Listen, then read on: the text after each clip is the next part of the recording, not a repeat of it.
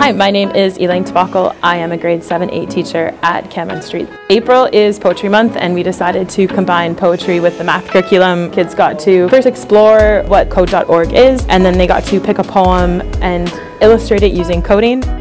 My poem was about Kevin Kiermaier because he's my favorite baseball player. I started out picking the topic of my poem and then writing it. Once I had the poem done, I'd present it to my class and show everyone my poem.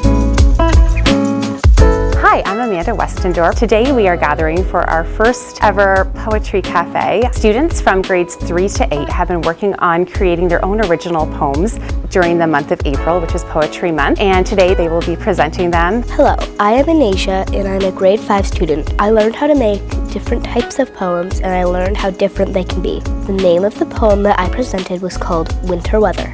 Snow is great, just wait. Come with me and you will see. Oh wait, it's still autumn.